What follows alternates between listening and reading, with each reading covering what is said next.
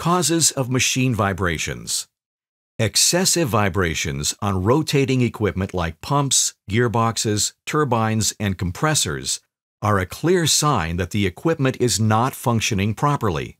I intentionally put emphasis on excessive, as the presence of vibrations in moving machine components is completely normal. Changing vibration behavior or sudden excessive vibrations are what provides useful information about the condition of the machine and its components. Equipment or machinery that is showing excessive vibration behavior will most likely not achieve its expected lifespan. It could become the source of unscheduled downtime or dangerous situations. Finding the root cause of changing vibrational behavior or excessive vibrations is therefore important. We can do so by analyzing the vibration signals that we discussed before. At a later moment in the training, we will have a closer look at how to analyze certain vibration signals and what kind of analyses are used to do so. Let's take a look at the 6 most common causes of vibrations. Alignment problems. When 2 rotating machines are connected, the correct alignment of these machines is essential. When the alignment is not done correctly, we speak of misalignment. We can distinguish 3 types of misalignment. 1. Parallel misalignment occurs when the shaft center lines are parallel but are not in line. This can be both horizontal and vertical. Parallel misalignment is also known as offset misalignment. 2.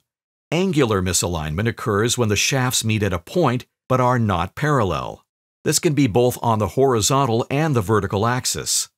Angular misalignment is also known as gap misalignment. 3. Combined parallel angular misalignment is a combination of both parallel and angular misalignment. This is the most common type of misalignment found in rotating machinery. Unbalance. When the center of gravity of a rotating object is not exactly in the center line, it causes machine unbalance. This unbalance results in vibration. When a machine is unbalanced, it can cause damage to the machine itself, the foundation, pipes, etc. We distinguish 3 types of unbalance. 1. Static unbalance is when the center of gravity axis is not in line with the center of rotation, and the heavy spot and the center of gravity are in the same plane. 2. Coupled unbalance appears when a rotating object has 2 or more unbalanced masses in different planes. These equal each other out in its rest position. When the machine starts to rotate, these masses will be influenced by centrifugal forces. This leads to vibration. 3. Dynamic unbalance is the most common type of unbalance and the result of a combination of static and coupled unbalance. The principal mass axis is displaced and not parallel to the shaft center line. Resonance. During this training, I mentioned the natural frequency that every object, including machinery, has. When a rotating frequency coincides with the natural frequency of a machine, resonance occurs. Resonance can cause serious damage in a short time frame. An interesting example of the impact of resonance is the Tacoma Bridge, which collapsed in 1940. The bridge was designed to be flexible. However, due to vibration being amplified by strong winds, the bridge reached its resonance frequency. This caused the bridge to collapse. Loose parts. Loose machine parts such as bearings and bolts, but also corrosion, can be the cause of excessive machine vibrations. Loose parts can rapidly cause damage due to the mechanical forces in the machine. Damaged or worn-out gears. Gearbox vibrations are often caused by damaged or worn-out gear teeth.